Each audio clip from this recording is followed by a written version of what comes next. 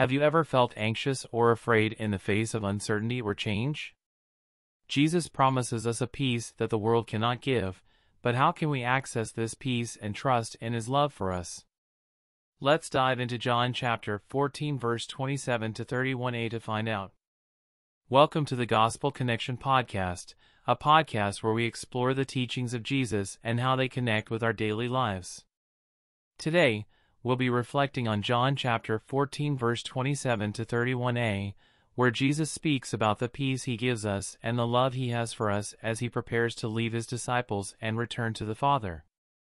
In John chapter 14 verse 27 to 31a, Jesus says, "Peace I leave with you, my peace I give to you.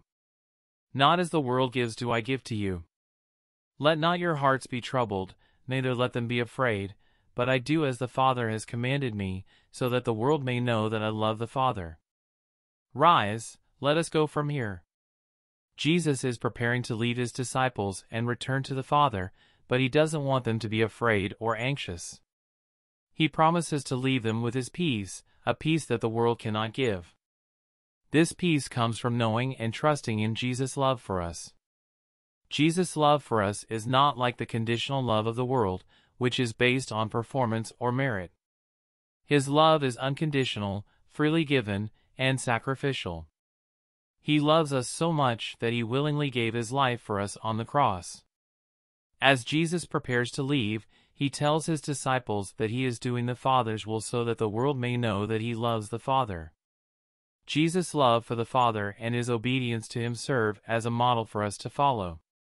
When we love God and obey His commands, we too can experience the peace and love that Jesus promises us. As we reflect on John chapter 14 verse 27 to 31a, let's ask ourselves, am I living in Jesus' peace and trusting in His love for me? Am I following His example of loving and obeying the Father?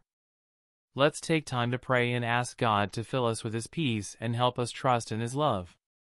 And let's also seek to obey God's commands and love Him with all our heart, soul, mind, and strength. Thank you for listening to the Gospel Connection Podcast. If you enjoyed this episode, please share it with a friend. And don't forget to join us next time as we continue to explore the teachings of Jesus and how they connect with our daily lives.